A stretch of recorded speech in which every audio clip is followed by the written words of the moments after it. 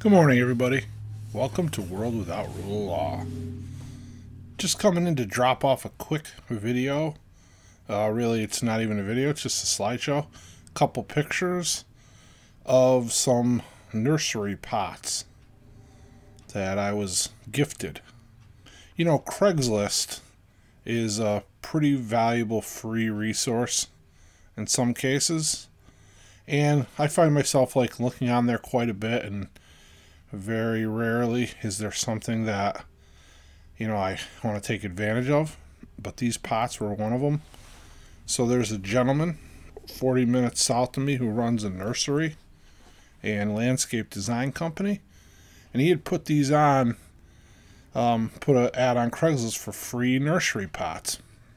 And so when I get down to Virginia, I want to do my peppers in pots so I can move them in the greenhouse in the fall and a few other things. So I started out with, I wanted to propagate some blackberry and different berry bushes that I'm going to be doing down there, and maybe try to sell them as a source of income at some point, after I get established. And so I was looking for what I have pictured here, the smaller pots, which are gallon, and there's a couple mixed ones gallon and some that are a little bit smaller.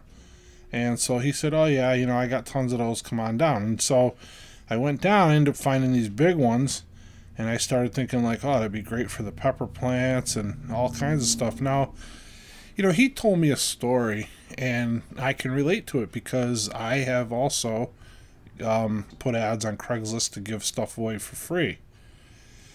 Pretty recently, when we sold our home, I had an old corn stove in the basement, and it was super heavy, and we just needed to get rid of it, and I put it on there. And so people call and they say, oh yeah, I'll be down Saturday at noon, and then you arrange everything so you're there to meet them, and they just never show up. You never hear from them.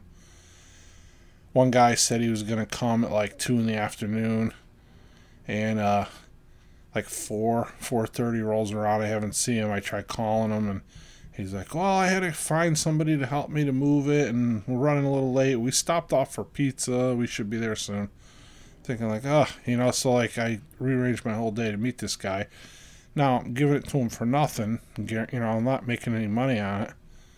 And it just kind of takes the wind out of your sails when you want to try to be a blessing to people, which isn't the right attitude to have. It's not about us, but we try to help others. And so this guy related a similar story. He had a few people, I'll be down Saturday at noon, I'll be down at 11, I'll be down, Wednesday morning at 9 o'clock, and then they just never show up.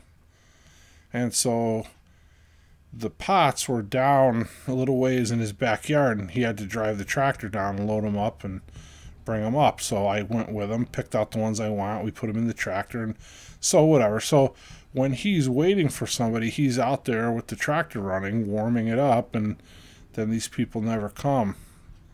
He said at one point he just tried to recycle them, but the recycle center wouldn't take them. Now, here's a guy who runs a business. He's got a dumpster right there next to his garage. How much of that is he going to put up with before he just says, you know what, I'm just going to take all these pots and I'm going to throw them in that stinking dumpster. And then I don't have to wait for anybody. I don't have to deal with anything. But fortunately for me, he didn't. And I guess, just saying all this to say, if you find something on Craigslist and you want to respond to the ad, just show up when you say you're gonna. It's not that hard. If you can't make it Saturday at 11, don't tell them you're going to be there Saturday at 11. Because what happens is these people just, after a while, they start to get the attitude, and I've heard people say it myself. It's not worth it. It's not worth putting stuff on Craigslist. But yet here, clearly, if that guy had taken that attitude, I wouldn't have gotten all these pots. I got over a couple hundred pots here, and I'm pretty psyched about it. And so I just wanted to share that with you, and realize that sometimes people are going out of their convenience zone a little to try to be a blessing or try to help, reuse some of this stuff or repurpose some of this stuff. And I think that's great. I think it's great you have something that's still useful that is no use to you, to try to pass it on to somebody else. And we're in a society where, I think we're getting away from that. I think that's sad.